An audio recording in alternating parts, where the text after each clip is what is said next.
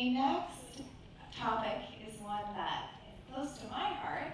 We've been doing some work with this in our classroom, and it's around the topic of meditation, titled Breathe Out Anger. Please welcome Aloa and Ha Lam.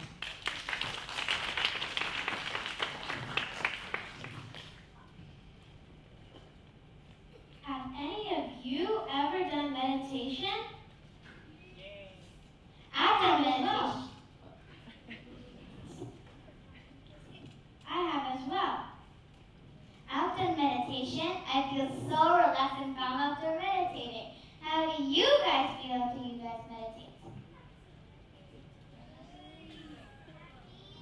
Meditation is important for our physical and mental health. One time I was so mad, I kicked everything. I was not controlling myself. Then after that, I ran to my room and laid on my bed and started crying. Then after about 5 minutes later, I realized that I was breathing in and breathing out. And that's how I found out about meditation. Meditation can change the way we act by helping us to be calm. From the Health Fund, we know that meditation affects the nervous system to help the nerves calm down. Once I was playing tag with my friends and I was so mad because I was always a tagger every day. So I sat on a bench and I started to meditate for a few minutes. After that, I did not feel so mad. Meditation can improve in your sleep.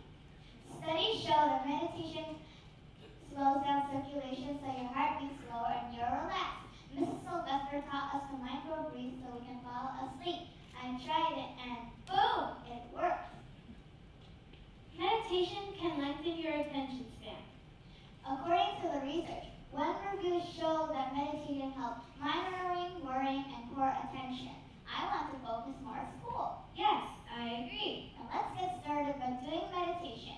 We can be better students. Yes, all fours.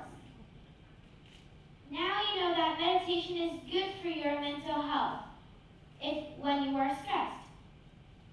It will help you calm down and chill.